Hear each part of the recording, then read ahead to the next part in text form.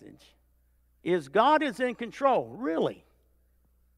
Do you get the gist of that title? God is in control. Really, really, really, really, He's in control. You know, I mean, I never thought I would be alive to see the world in the shape it's in. I'll just be honest with you. I thought that I'd gone on to be with Jesus long before this, right? But this world's not doing anything different than what God, the sovereign God, said it would do. I mean, it's just right on track, right? We've got a lot to say about that. God bless. Turn in your Bibles to Ephesians chapter 1. Ephesians chapter 1. We're going to move briskly enough to get all the material in, but not so fast that we lose people here. Ephesians chapter 1. Y'all know how I feel about Ephesians, right? I ran into a sister the other day that used to be a part of the church back when Greg was with us, and a little bit after that. And she said, I want you to know I still keep all of my notes on the book of Ephesians. How many of you were here for the teaching on Ephesians? Yeah. We may need to do that again. But Ephesians chapter 1, verses 11 and 12, read like this. In Him we have obtained an inheritance. Can you say amen? We could stop right there and preach all night long. In Him we have obtained an inheritance, having been predestined according to the purpose of Him who works all things according to the counsel of His will, so that we who were the first to hope in Christ might be to the praise of His glory. Now, listen carefully. In past messages, I've talked about a number of strategies for living a life that's filled with the peace of God. Have I not? Have you heard me talk about the peace of God in our lives? One of the first messages that I preached here as a pastor had to do with this subject matter. So here's what I wrote. In past messages, I've talked about 6 strategies for living a life that is filled with the peace of God. I said that before we can live in the peace of God, we need to have peace with God. Amen? By placing our faith in Christ. And then we looked at those 6 strategies. Let's look at them. The first was understanding God's sovereignty. Next was to adopt a biblical mindset. How many of you know that your thinking needs to be dominated by the Word of God? I mean, this is just spiritual common sense. The third strategy is to pray about everything. You've heard me say these things many times, but they're worth revisiting. Fourth, we need to plan ahead. I'm going to say that again. Fourth, we need to plan ahead, but submit to the will of God, allowing Him to modify our plans through life. Amen? I'm going to say that again. We need to plan ahead, but submit to the will of God, allowing Him to modify our plans through life. You know, I have plans, I have strategies, I want to manage, the things, the resources that God's given me. At any time that God wants to modify any of that, He can have it. Amen? That's what I'm trying to say. And the fifth strategy, as I mentioned, that I'd mentioned previously, was to live in obedience. And the last strategy was to live in anticipation of heaven and of God fulfilling His promises on earth in the meantime. Now, you've heard me say these things, maybe not in those identical words, but you've heard me say these things, and I would dare say many times. Many times you've heard me say those things. As I was reflecting on this message, I was convinced that God wanted me to spend a little more time on some of these before we get into the Christmas season. I'll tell you more about that later. To say the least, we talk ever so often about prayer here. Amen? We talk about prayer every now and then here, right? Oh, we talk about prayer all the time. Amen? So I said, to say the least, we talk ever so often about prayer here. That's some humorous sarcasm. And about obedience quite frequently. Amen? So I thought we should spend time on the other 4 strategies, and today is the first message of that idea. All right? Today we're going to talk about God's sovereignty. The Bible talks in many places about God's sovereignty, but I have chosen just one passage to help us get a handle on the concept of this a little better. But before we look at it and look at how it should affect us, let me give you a quick disclaimer. Listen carefully. There are multitudes of books written about this subject, and we're barely going to scratch the surface today. One service. One service about the sovereignty of God, that's not enough to cover the vastness of the subject. Amen? This is important to understand. But if you've known me for any length of time, you know that I'm more about being able to use something than about being able to have everything figured out. Do you understand what I just wrote there?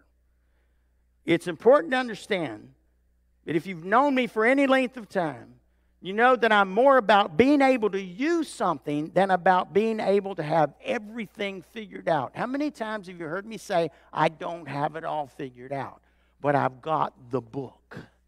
Amen? And I'm not afraid to read the instructions. Amen? All right. For instance, I don't know all there is to know about redemption. I don't know everything there is to know about justification.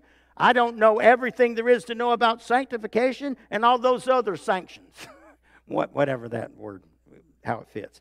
But I know that if you don't have Jesus, you ain't got any of that stuff. Do you see what it is, the things that I know? I don't know everything about all of those subjects, but I know that if you don't have Jesus, you don't have any of that. Amen? That's the simplicity of your pastor. All right? All right. And as it comes to the sovereignty of God, I don't pretend to understand it all, but I'm grateful for it. Do you hear what I just said? I'm grateful for it. And as you will see as we go through the message, it has a significant impact on how I go through life. All right? Again, Ephesians 1, 11 and 12 in a different version. In him we were also chosen, having been predestined according to the plan of him who works out everything in conformity with the purpose of his will, in order that we, who were the first to hope in Christ, might be for the praise of his glory. So, what you say, what exactly does that mean? Listen carefully. Sovereignty basically means that God is in control of all things, whether we see or understand it. Another name for king is sovereign. Amen? In other words, God is sovereign because he's the king. Amen? The king of creation. Everything that goes on is under his control. All right? I want to begin by pointing out two things to keep in mind about God's sovereignty. And this is just the introduction. Number one, his purposes prevail. His purposes prevail. Look at verse 11 of our passage, particularly the part where it says, who works out everything in conformity with the purpose of his will. Who works out everything in conformity with the purpose of his will. The key to understanding the sovereignty of God is to get a hold of the fact that God is working everything out to fit his purposes. We just benefit from it. Colossians 1 and verse 16, the latter part of it says, everything got started in him and finds its purpose in him. It's a paraphrase, but everything got started in him and finds its purpose in him. That's everything.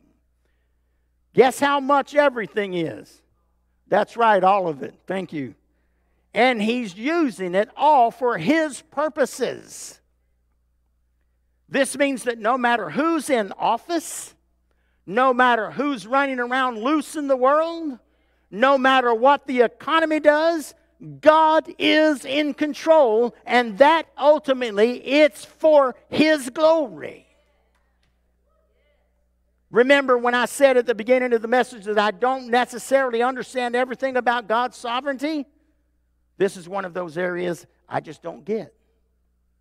Listen to me now. I don't understand how God can use famine or war or crime and all that stuff. But the Bible says it's so. Amen?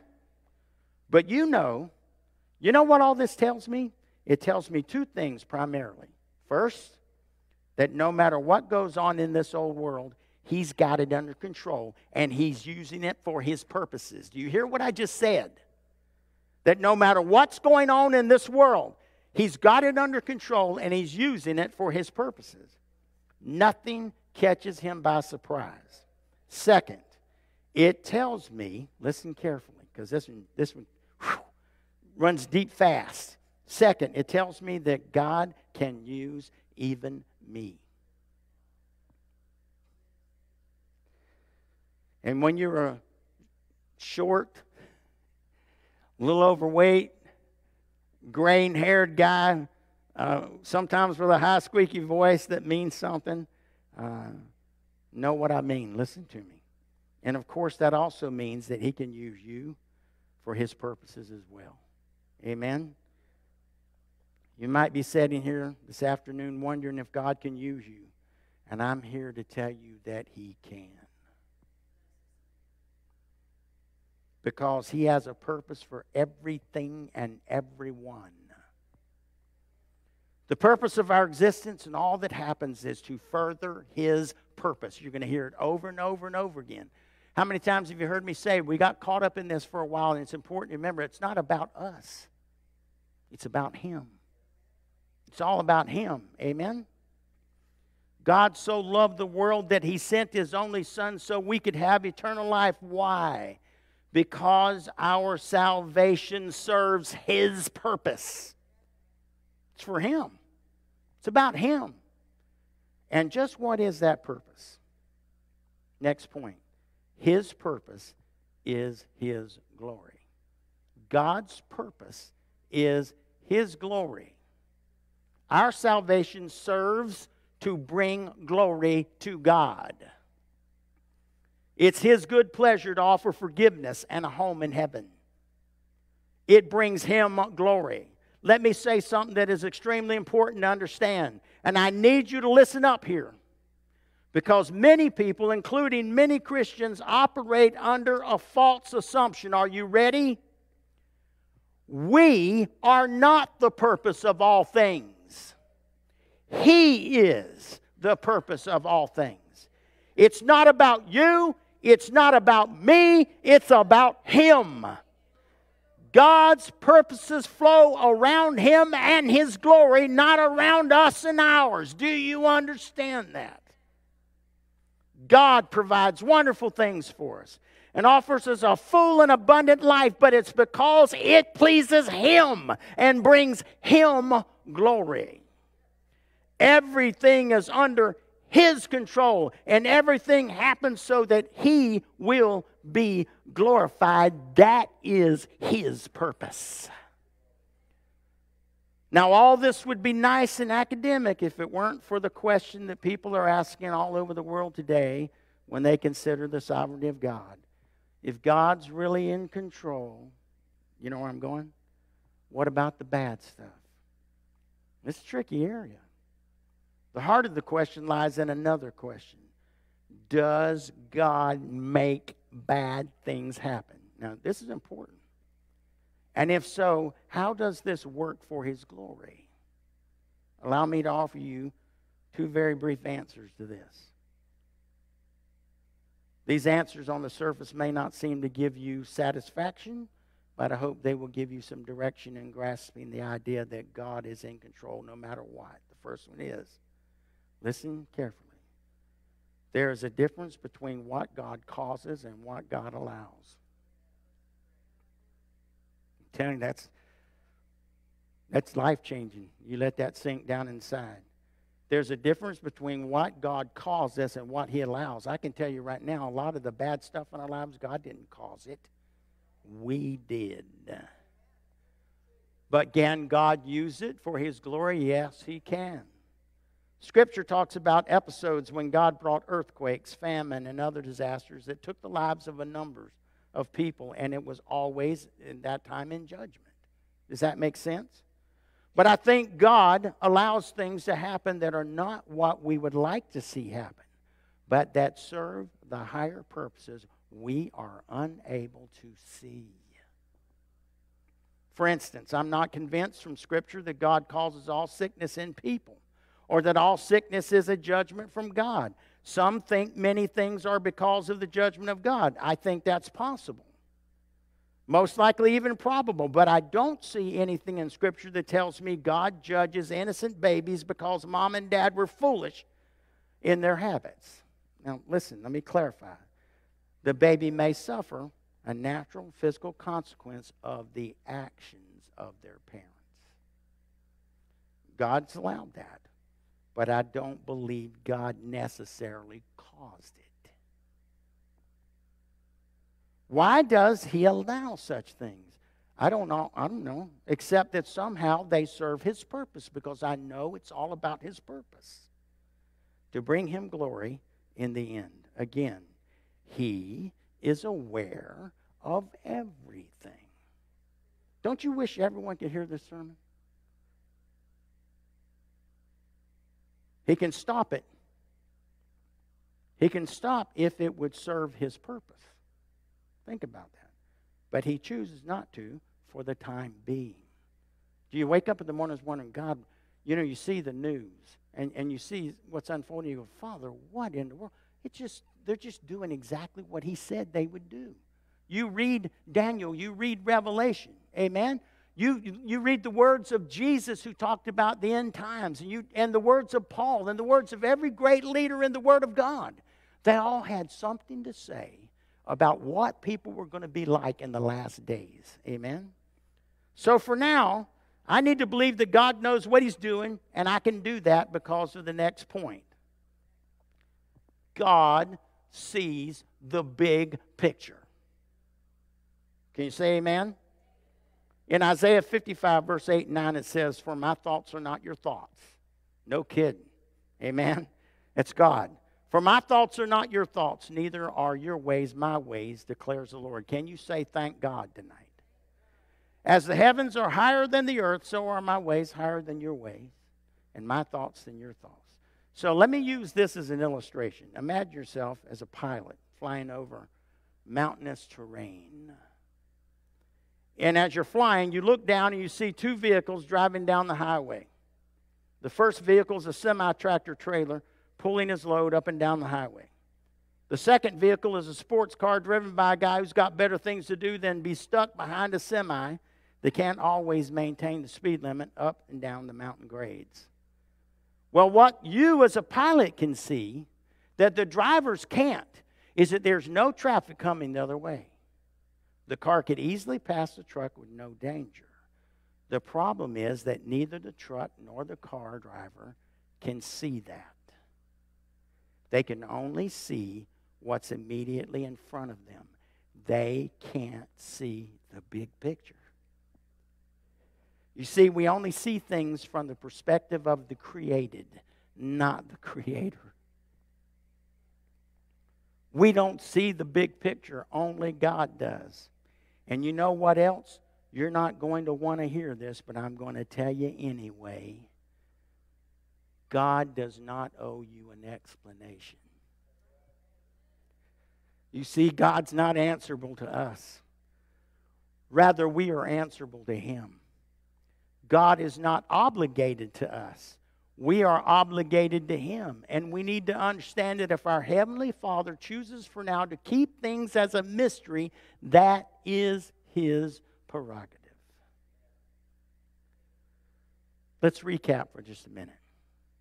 God's sovereignty is characterized by the fact that God's purposes prevail, and that His purposes are related to His glory above all else, including our own salvation. Did you hear that?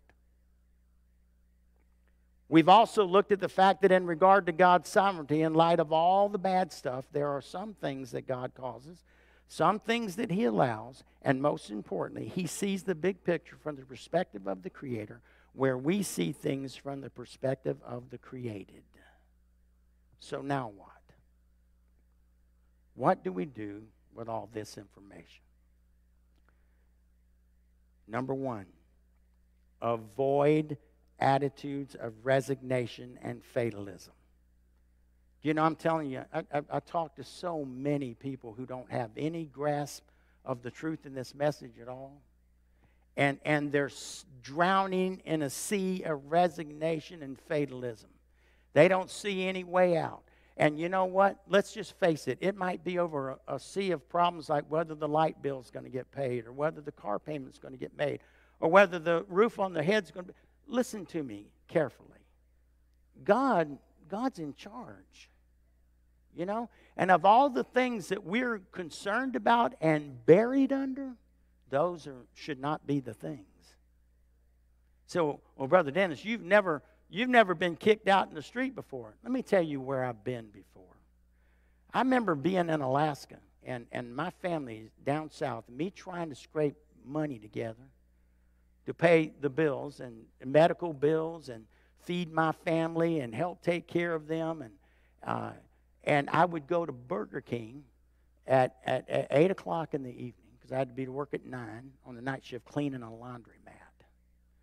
And I could write a check at Burger King in Fairbanks, Alaska. And I would buy food and write a check and hand it to them. Go work all night long. And one of the deals was I made X number of dollars an hour, and I could keep all of the change I found under the agitators and the washers.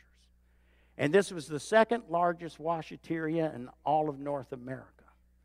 So I would get enough money together out of those washers and dryers, and the next morning before I'd go to sleep, I'd go to the bank as soon as it opened and deposit enough money to cover the check I wrote at Burger King the night before. Do you understand what I'm saying? And many of you have been in places like that in your lifetime. God was still in control. Amen? Avoid attitudes of resignation and fatalism. In view of this, I don't throw up my hands and say, oh, well, que sera, sera, whatever will be, will be. No sense doing anything like telling others about Jesus, working for social justice or peace or anything like that. And there's absolutely no sense in praying for crying out loud. God's agenda is set, so why bother? Because God commands us to do these things. Talk to Him. Amen? You see, He uses them for His purposes. We're all His tools to accomplish His purposes. That should be opportunity not for resignation, but for excitement, that you can be a partner, if you will, in the work of Almighty God. Amen? That was a pretty powerful statement. God works and moves through people to bring about good things and to bring as many people as possible to faith in Christ. Why? For His glory is the answer to everything about God. For His glory. You know, I still ask God about and for stuff in prayer. I'm the only one, right? Even though God's not answerable to me, I still ask Him about stuff. I just ask nothing that He's under no obligation. You understand what I'm saying? And if He does give me insight into something, it's because He is showing me grace. The very sermon I'm preaching tonight is because of God's grace. What if God never pointed me at anything? What if God never said anything to me? We just all starved when we came to church to get something from the Word. I don't believe. And I say this because of my excitement about Him and His glory. I believe He's faithful to us in this church, in His Word. He's faithful to us. Don't slip into resignation and fatalism. Jump into activity for the kingdom. Next, second thing. Rejoice and relax, knowing that you're in good hands. Do you think the plan of God is bad for you? Do not ever assume that the plan of God is bad for you, because that's totally and completely contrary to the Word of God. You see, folks, there is no denying that these times we're living in are troubled. That's why it's so important that you know how to live in the peace of God. Understanding better this whole thing about God's sovereignty goes a long way to doing that. In the context of what we've talked about here today, it means that we can rejoice and relax, knowing that no matter what happens, God is in control, even if I can't see it. Now listen to me. You're not going to like this next line. You're not going to like it. And I'm not trying to speak it into existence. I'm just trying to tell you, is there any limit to what can go wrong in this world, in this situation? Listen, even if nuclear war started today, God would still be in control. Did you hear what I said? Even if nuclear war started today, God would still be in control. A new law could be passed in America, like it is in other countries, that makes it illegal for you to be a Christian or own a Bible or worship in public.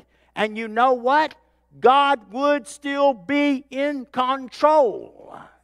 It wouldn't be because God lost control. That's what I'm trying to say. Amen? Your personal world could fall apart, and as hard as that would be, God would still be in control.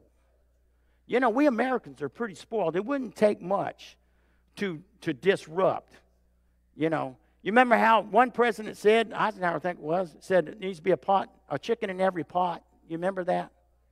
Now there needs to be a color TV, flat screen color TV, and a microwave in every home. You understand what I'm saying? For us to be comfortable, for us to be happy. Now there's color TVs throughout the house and more than one microwave oven, because there may be more than 2 hot dogs to heat up. Amen? So your personal world could fall apart. And as hard as that would be, God would still be in control. Can you believe that? I mean, really believe that. It's not enough to just believe it in your mind. It needs to be way down deep inside. Amen? I call it in your spiritual gut. Amen?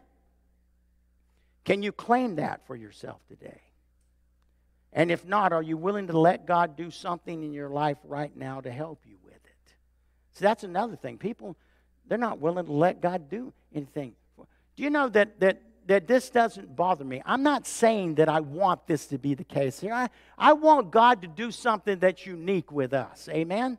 But I remember being in a church where when the worship service came up, the worship team would start singing. Everybody just get up and come and worship God around the altar. They did everything around the altars.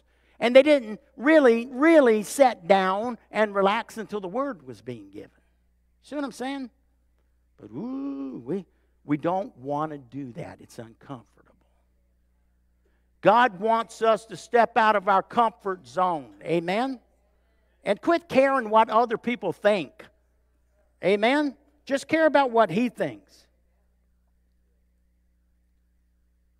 So I said, can you claim that for yourself today? And if not, are you willing to let God do something in your life right now to help with that? And you know what we're going to do? We're just going to pray about that. We're just going to pray about it. Amen? Look. Don't get upset about all this. This should bring a smile to your spiritual face for me to say this to you. But maybe you're sitting there and you can think, man, just this last week I let myself get buried under something, something that I really didn't need to let it get under my skin, right? I'll tell you, I heard dynamic testimonies this week too. You wouldn't believe. Your sister Kathy, we love you. We're praying for you. But your testimony about the last couple of weeks was so fitting for what I'm talking about tonight. That no matter what goes on around us, it doesn't change God in our lives. And that, God's meeting needs. I'm going to steal some thunder tonight, because I know these testimonies. My nephew, Mark Wilson Jr., and his wife, Sandra, have been through a lot in the last year and a half, And after coming out of the pandemic, all of those jobs that were out there for medical providers dwindled. Emergency medical response dwindled. And Mark didn't have a job. And Mark would try to go do training and get ready for a job only to either fail in the training or get the training and then there's no jobs to fit that need, right? And so recently he went to cybersecurity school. Sounds like there'd be a lot of jobs, only they're in the lower 48. And he didn't feel led of God to tear up roots and go down there. So he said, well, God, I'm just going to have to wait here. And the pressure got hot in the kitchen. You understand what I'm saying? And it gets tough on a young married couple, right? Only they're sticking with God. They're, you know what I'm saying? They're not being blown away, or any of that. And so I said, well, you need to tell me tell me something that I can pray about. And here's what he said. He said, well, I'm facing a choice between the rent or the car getting fixed. Now, if standing there at that moment, God had said, fix that. You fix that. I'd have fixed it. But God didn't say a word to me. So how many of you know I could be out of line if I step out and just do it because I can? I said, come on, God, come on. You know I love him like a son. What do you think I would be willing to do for him and Sandra, right? God didn't say a word. So I didn't say a word other than, well, I'm going to be praying about that. Let's pray about that, And so, it puts pressure on a young married couple, financial issues, right? So, I get this call from Mark a number of weeks ago. He said, I have a friend. He went to work for FedEx. FedEx is running short of help. I didn't know it. He said, my friend told them, I know a guy looking for a job. So HR at FedEx phoned Mark. All right? It said, you get in here, fill out the paperwork, and we'll move on this. We'll put you to work. Right?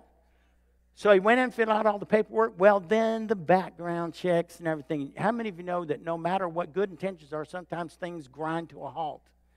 So, well, why, God? Why? For my glory. Do you hear what I just said? For his glory, right?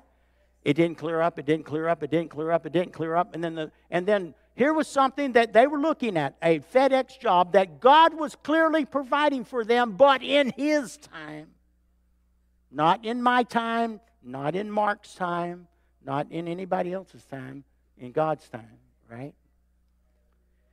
And so he called me the other day. He said, finally, they called me in. I'm in the parking lot at FedEx. I'm about to go in and start my orientation and go to work. Praise God. Thank you, Lord. All right? Listen. That's not all. He calls me the next day. And look, I don't have the liberty to share all the details. You understand what I'm saying? But God, he calls me back. He said, in my bank account right now, I didn't expect it. I didn't see it coming, but God used a mechanism. And it wasn't that the bank made a mistake and he's got to give the money back. You understand what I'm saying? Bank didn't make a mistake. There was an entity out there that was involved in supposedly getting money to Mark and Sandra that he had coming to him because of his military background. That's foot dragging. It's the federal government. Not God, but the federal government, right? All of that back money appeared in his checking account just like that. Just like that, right? So the rent's paid, the car's going to get fixed, the car payment's going to get made, groceries are going in the house. But you say, well, come on, God. It would have been a lot easier if you did this 6 weeks ago. You understand what I'm saying? That's what we are like. It's not what God is like. But the lessons learned for me, for Mark, for my family, for his family, you can't put a price on that. You can't put a price on that. God is sovereign. He's sovereign. Amen? You may be thinking, I wondered how, Lord, I've made all kinds of rearrangements to be able to take a great big cut and pay so I could come be your pastor. And none of it was needed. You folks love me and Ruthie, and you take good care of us. Thank you. You do. God bless you. Thank you. If you ever think for one moment that I either take that for granted or I don't appreciate it, you're mistaken. But really, in reality, it's for his purposes. Amen? Amen. All right, I need to pray. Amen. If we found ourselves in the last few days or the last few weeks or the last few months even being tempted to get buried in, the fatalistic ideas and depression over what you don't have, when God tells you, I love you, I'm going to take care of this. I've got this under control. I'm in control. I'll take care of this. And yet we continue to lay awake at night. It's not spiritually healthy. Lay awake at night, all right, to talk to him. Amen? Don't lay awake at night because I just can't sleep. I don't know how God's going to work all this out. Do you know that God never dropped one sweat drop over me and what I was facing in life? Jesus did, so I wouldn't have to. Do you understand what I'm saying? Even great drops of sweat that were like blood for me, right? But since then, no sweat for Jesus. You understand what I'm saying? Once again, God never stood up, Jesus never stood up to throw Satan out of heaven. He just told two angels. Amen? Michael and Gabriel, go get him, throw him out. And they went and threw him out. God never even stood up. There's no record in the Word of God that he stood up or that Jesus even stood up. Do you understand what I'm saying? God never broke a sweat meeting one of our needs. It was never in any doubt for him. Were you going to wait as long as he wanted you to wait? You bet you will. You have and you will. Amen? You know what? When you just begin to shake your head and say, no, no, no, devil, this is all in God's hands. Stand up with me in Jesus' name. Stand up. Stand up. We've got to go to the Lord in prayer. You know, I feel like that tonight, for the first time in ways I haven't seen in a long time, this church reached out to God in praise and worship. This church reached out to God.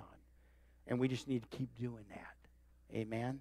And then you'll start being surprised about the revelation of the purposes of God in the existence of Life Spring Bible Church. Did you just hear what I said? How many of you could use some revelation about the purposes of God in Life Spring Bible Church? I got both hands up. Amen. I got both hands up. Father, in Jesus' name. Lord, first of all, I want to thank you for the altars in this church. Thank you for the altars in our home. The altars in our life that are strictly set up for us to be with you, talk to you, love you, adore you, praise you, worship you. And to thank you for that there's not a need in our life that you're not already aware of and that you're already working on it. So to spend less time praying about the need and thanking you for the way you've got it all in the palm of your hand, Lord, is what I want to do. It's what we want to do. Father, I want to thank you, Lord, for what you're doing in our lives in this place tonight. Forgive us, Father, for the sin of doubt, fear, and unbelief. Help us to grow, Lord, in Jesus' name, to mature even. Good word. To mature, Father, in the waiting processes of our life as we wait and watch and live in anticipation of just how you're going to work all of this out. Father, thank you for teaching us that it's less important for us to pray for and about stuff and more important that we just praise you and worship you. That it's all moving according to your plan. Nothing's getting out of hand. As far as you're concerned, nothing's getting out of hand. Doesn't matter what my eyes see. Doesn't matter what my ears hear. You're the God of everything. Forgive us, Father, for the sin of doubt, fear, and unbelief when it comes to our relationship with you. Forgive us for whatever sin that we might be pursuing. In Jesus' name, we know that you are the one that sets people free. We can't set ourselves free. You set us free, but we have to trust you, Lord. Thank you for the cleansing blood of Jesus, your Son, that was shed some 2,000 years ago, and still it has not diminished one iota in its power to save, to cleanse, and to manifest grace in our lives. Thank you, Father, in Jesus' name, for what you're doing in this place when we gather together in your name. And yes, Lord, when it's even 2 or 3 of us gathered in your name, you're there in the midst of us. We do not fret. We do not fear, Father. We know that you're working in our lives, Father. I want to thank you, Lord, for what you're doing in Kathy's life. Touch her spiritually, physically, mentally, Father. In Jesus' name, give her peace that passes all understanding. Thank you for meeting all of her needs, all of the girls' needs in Jesus' name. Thank you, Father, for what you're doing in Mark and Saunders' life. Thank you, Father, that you've just blessed them with enough money to walk out of the woods financially. But, Lord, it's more important that we learn that that's the kind of God you are. And you work out all things, Father, for your glory, not even our glory. We benefit from it. I thank you for that, Father. But it's all about your glory. Lord, in Jesus' name, don't let us walk out of this place tonight and forget this message. Help us to carry it with us everywhere we go. Let it have its perfect work in our lives. Let truth rule and reign supreme, we pray in Jesus' name. I bind the powers of Satan in the name of Jesus that would try to come against us and keep this seed from growing, taking root in our hearts and lives, in the soil of our hearts. Father, we water this seed with the power of prayer. Fertilize it, Father, in Jesus' name, because we're asking you to. And not let any circumstance of this world steal this seed from our heart and lives, Father. Lord, if we learn this, we know that we will truly be warriors in the kingdom, that will wield the name of Jesus like the weapon that you gave it to us to be, to deal with the powers of darkness, all for your glory. It's about you, Father. We benefit from it, Lord. Father, calls LSBC Ministries to be everything that you want it to be, not what we think it should be or how it should be or how it should look, but let it be what you want it to be. May we never be dissatisfied with that, Lord. Father, thank you for letting me pastor this church. I know it's only by your grace. Teach us all, we pray, in your word. May we settle down in the truth, Father, that everything you do is for your glory and that we benefit from every part of it, Lord. There's no part of it we don't benefit from. Thank you for loving us the way you do. Go with us as we depart this place tonight, Father. In Jesus' name, may we carry the word with us everywhere we go. In Christ's name we pray. And everybody said, amen and amen. God bless you. Fellowship together before you leave.